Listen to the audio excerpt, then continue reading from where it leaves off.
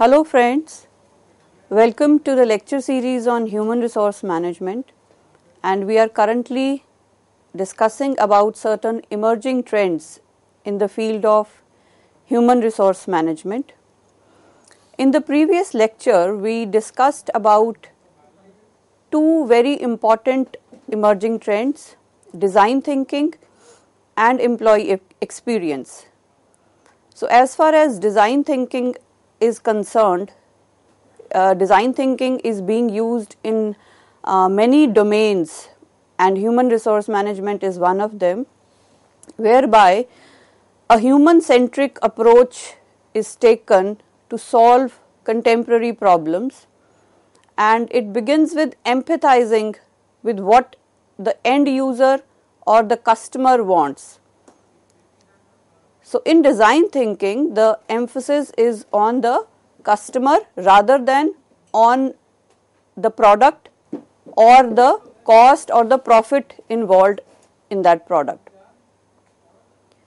And as far as employee experience is concerned, I stated that experience means that when an event the process becomes an event of enjoyment, and that acts on the memory of an individual. So organizations are trying to give their employees an experience. They want their people to enjoy their working in the organization. They're trying to make it stress-free. They are designing certain programs, they are designing certain strategies so that the entire employee journey, starting from the day the employee is appointed in the organization till the day he exits from the organization, that entire period should be an enjoyable one, should be like an event that an employee enjoys and experiences. So we discussed these two trends in the previous lecture.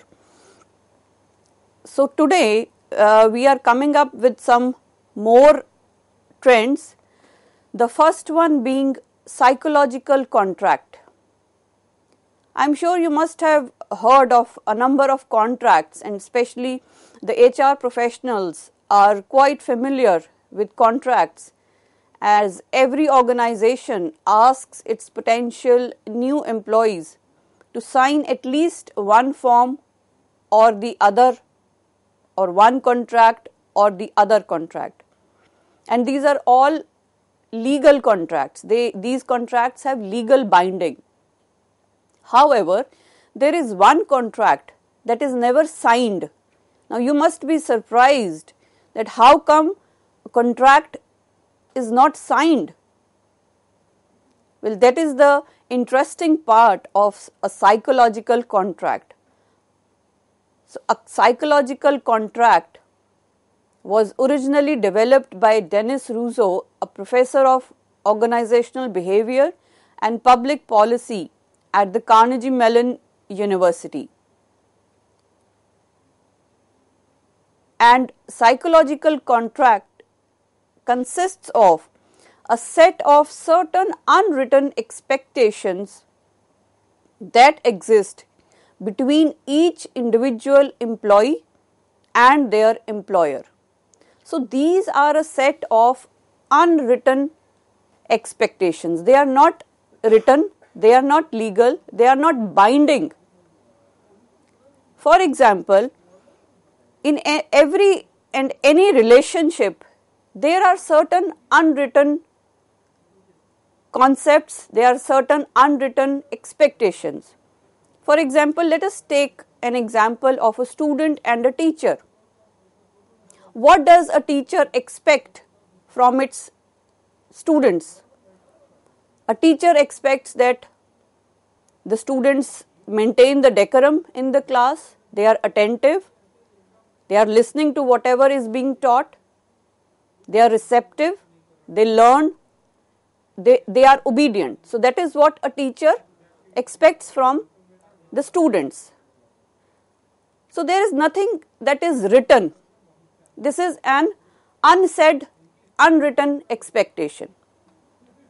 Similarly, what does a student expect from the teacher? Well, a student will expect that the teacher explains the concepts in a simpler manner, is punctual, teaches with passion. So, these are some unwritten expectations that are there in every relationship, be it parent and children, even in friends. When we are friends with, we expect a certain help from our friends, and our friend also expects certain things from us. But there is nothing that is legal. There is nothing that is binding on the other person. You cannot force your friend to help you. You cannot force a student to learn. So, similarly, in the case of an organization, there are certain expectations from both the sides, the employee as well as the employer. So, psychological contract basically includes informal arrangements, mutual beliefs, common ground and perceptions between the two parties, and the two parties can be the employee and the boss, employee and the employer, and it represents in a basic sense the obligations, the rights, rewards, etc. that an employee believes that he or she is owed by his or her employer in return for the employee's work and loyalty. So, if I am working in an organization, I am giving in my best, I am achieving my targets. So, I expect that I am given a bonus maybe at Diwali. I expect to be promoted. I expect to be in the good books of my seniors. So, these are certain beliefs, certain perceptions that I owe because I am putting in my efforts, I am putting in my loyalty into working for the organization. Now, this is a very slippery road because there is nothing legal in it. These are just mutual beliefs. These are mutual expectations from both the sides, from both the parties. And the essence of the psychological contract pertains to the fact that there constantly exists a plethora of unwritten expectations that forms the part of the interaction between each member of the organization and their employer. So, the slippery part is that these are unwritten expectations. What I feel, what I perceive is not known to the employer, and what the employer wants, what the employer expects from me is also unwritten. I am not aware of it until and unless the employer communicates to me. So, these are certain we can say challenges in having a proper and effective psychological contract. So, the basic challenge in having an effective contract is that these are unsaid, unwritten expectations. So, the either side does not know what the other side wants and expects from us. So, psychological contract, it works in parallel with a written employment contract. It is, however, different from the legal employment contract. So, as I stated in the beginning, that we know of employment contracts that they are legal. It is legal to both the sides to abide by those contracts, and if any one of the party breaches that contract, you can directly go to the court, you can sue the other person.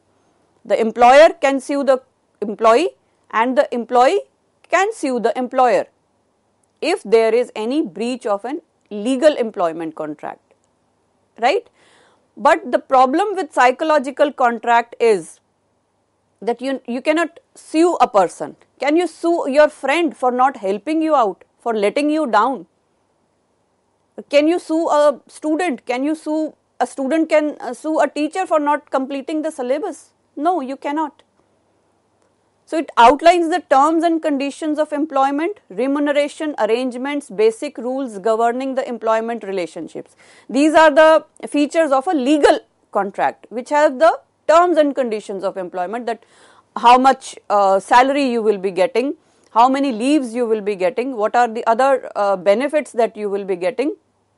So these are the basic rules governing the employment relationship. But on the other hand, the psychological contract pertains to the broad expectations regarding what each party seeks from this relationship. So certainly when an employee is working in an organization, there is a certain relationship between the employee, the employer, and employees per se.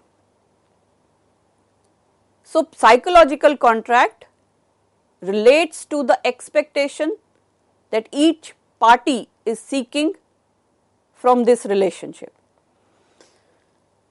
So some of the basic aspects of the expectation from the employee's point of view. See, now we will have two aspects. One will be the employee's aspect, employee's point of view, and the other will be the employer's aspect or employer's point of view. So what do employees expect from their employer? So firstly, they want to be treated fairly, with equity and consistency. So we all want that our bosses should be fair, and equity should be there, and a consistent behavior should be there. Then of course we want security of employment. Job security is a very important factor while we are working. If I do not feel secure of my job, then my morale and my motivation would be reduced. I might not be performing very well if I am always under the pressure of losing my job. So at any given point of time, we all want security. Then we want to have a scope to demonstrate my skills, my expertise, my competence. So it should not be the case that some other people are always getting an opportunity to show their skills. I also want to have that demonstration. I want to exhibit my competence. So every employee wants that. Then of course we want career development and opportunity to develop skills.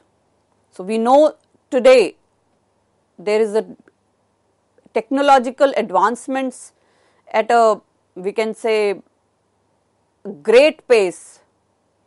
So we need to upskill, we need to reskill ourselves. And every single employee in the organization, they want to develop, to attain certain skills so that they can perform better in the organization. So career development and opportunity to develop skills, another very important aspect, another very important expectation of an employee.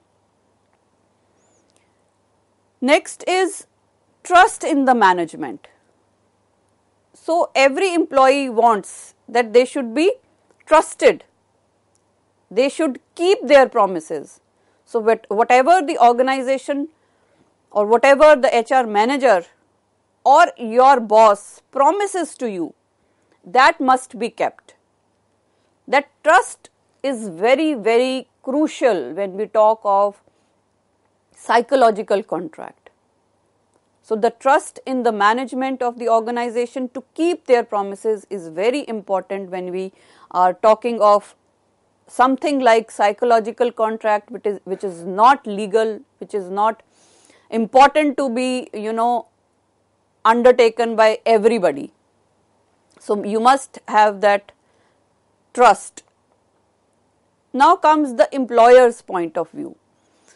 The psychological contract covers such attitudinal and behavioral aspects of the employment relationship as competence. So every organization wants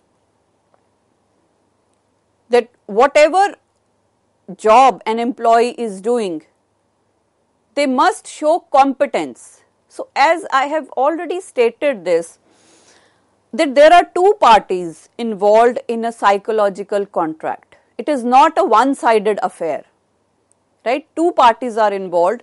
So there has to be a balance between what one is expecting and what the other party is delivering.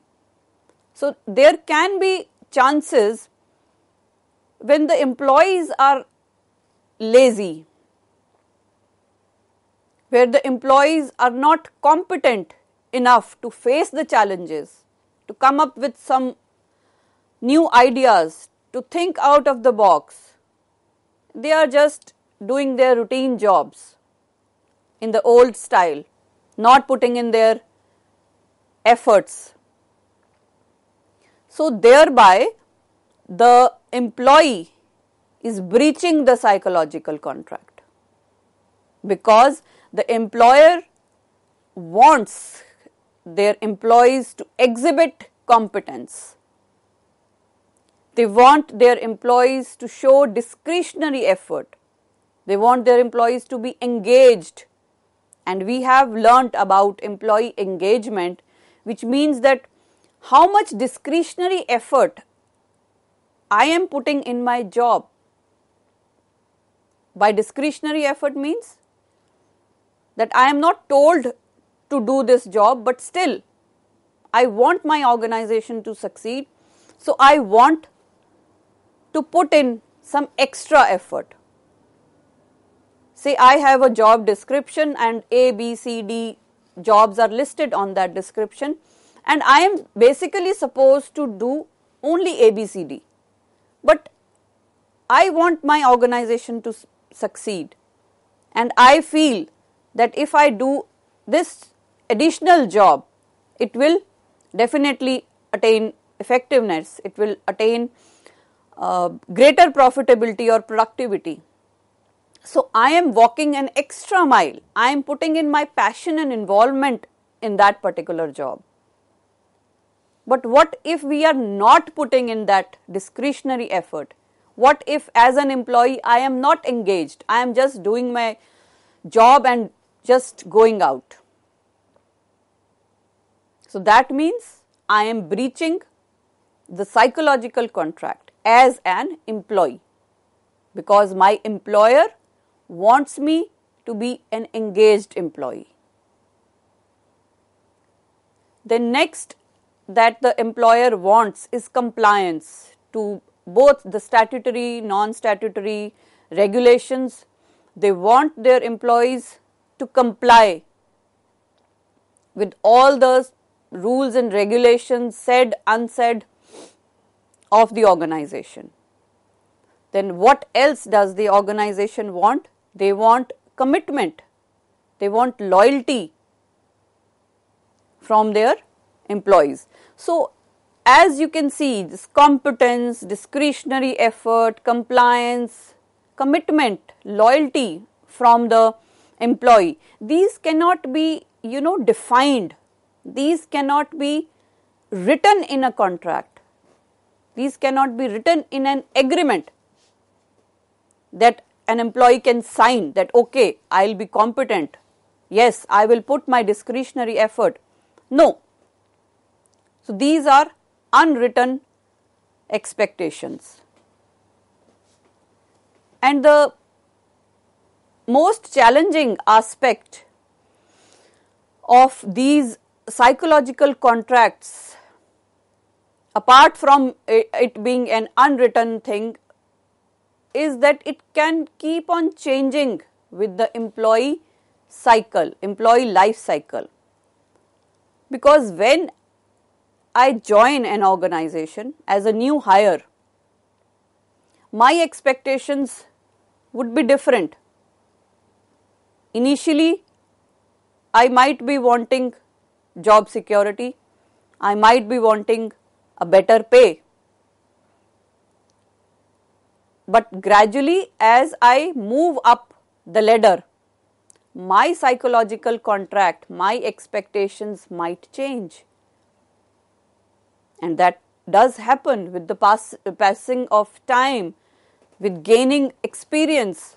Your expectation from your job, your expectation from the organization also changes.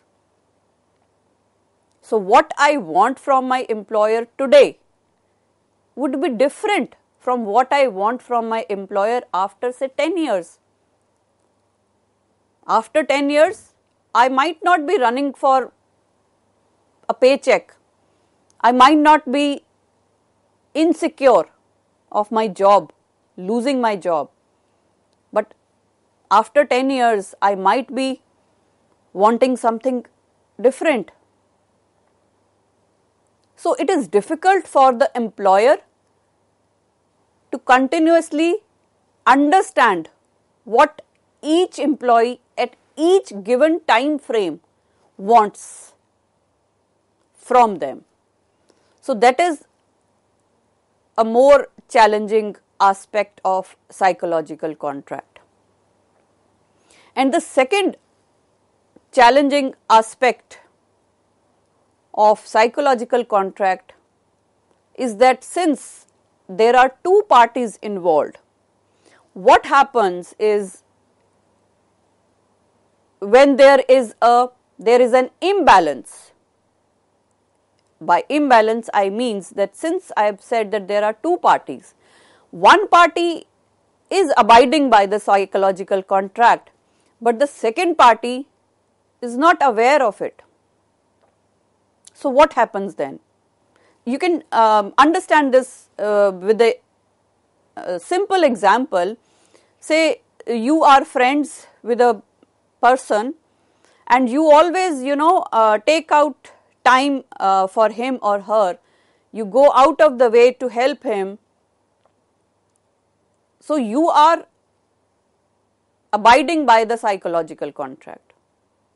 But the other party, your friend, always lets you down, doesn't listen to you, maybe gossips about you at the back. So he is breaching the psychological contract. Now that balance is very important when we talk of psychological contract. Until and unless both the parties understand this contract, it cannot reap fruits. You will not benefit anything if only one party is abiding by the contract and the other party is breaching. Because what is lost when you breach a psychological contract is trust. The entire psychological contract thing is based on mutual trust and respect. So if one party is abiding, the other party is breaching, so what goes wrong and what you lose is trust. And trust, I must say, is a very, very important feature or aspect of any relationship. And psychological contract is basically about the employee-employer relationship. So if the trust is missing, so as I said that one party misses out and the other party is abiding, so what you lose is trust, right? So moving further, the nature of psychological contract is changing due to changes in the internal and external environment of the business, and these changes can be explained by a shift in paradigm from personnel management to human resource management. So now we have become more human centric. we are moving from the administrative functions of personnel management to more of strategic human resource management. So that is why the psychological contract is also moving. So the previous or traditional psychological contract, it focused more on command and control, but now the psychological contract is more of mutual relationships, as I already stated, that the core of psychological contract is the trust that helps you build that relationship. And if you have trust in your relationship, then that is going to have everlasting effects. And more emphasis is on commitment today, participation and involvement, both the employee as well as the employer.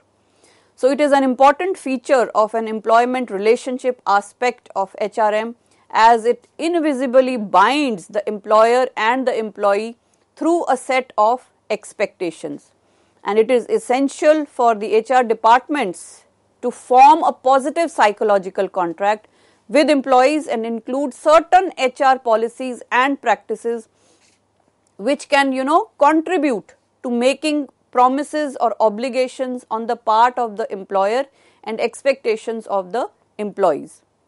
So why is why do we say that psychological contract is crucial? It is crucial because it enhances employees' level of motivation, and commitment of morale is affected. It leads to higher employee satisfaction, better employment relations. Obviously, it's based on relationships, and when there is a relationship of trust, mutual respect, then obviously those relations lead to better commitment, and there is an improved productivity and performance of an employee. So the role of HR in psychological contract, so if you have to build a positive psychological contract, what does the HR, what can the HR do? They can provide better opportunities for learning, training and development. They can focus on the job security, promotions, career development, minimizing the status differentials by having a fair reward system, comprehensive communication. So these all lead to a positive psychological contract. So thus, psychological contracts are an integral part of the workplace dynamics that we are talking of, that frame all the formal transactions. And it is important that HR practitioners and professionals are mindful of psychological contract when advising their organizations on how to best select, train, retain and promote their people. So that was all about psychological contract being an emerging trend in human resource management. So we'll continue with some more emerging trends in the next section. Thank you.